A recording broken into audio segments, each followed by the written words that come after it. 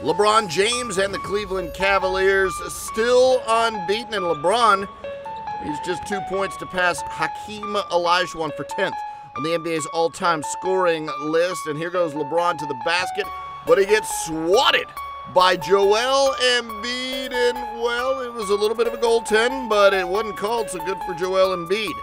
Later, LeBron James, this time it's not swatted, and with that basket, he passes Hakeem Olajuwon and moves into 10th on the NBA's all-time scoring list. Congratulations to LeBron James. Later in the first, Cavs go on a 22 run to close out the quarter. LeBron to Channing Frye for the three-pointer. James had 7 assists in the opening quarter. Sixers, though, respond with a 21-6 run.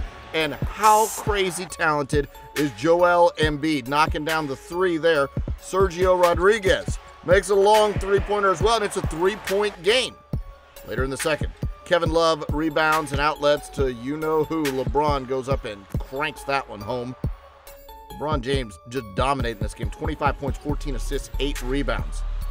Did I mention he was dominating? Gets the steal, gets the jam, gets fouled on the play. 62-53, Cleveland in front. Rodriguez out to guess who? Joel Embiid getting it done again. Now, one more time, less than 10 seconds to go in the court. Joel Embiid off glass. He called it. Sure he did.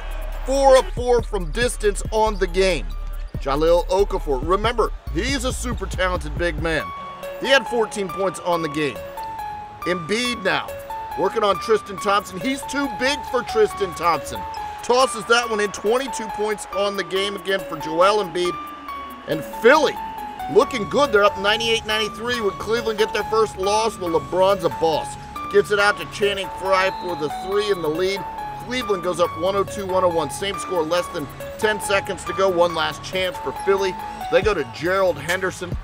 And Gerald Henderson drives to the basket, loses the basketball, no foul called. And Philadelphia goes down to Cleveland. Your final score in this one after missing out on that last play, 102-101.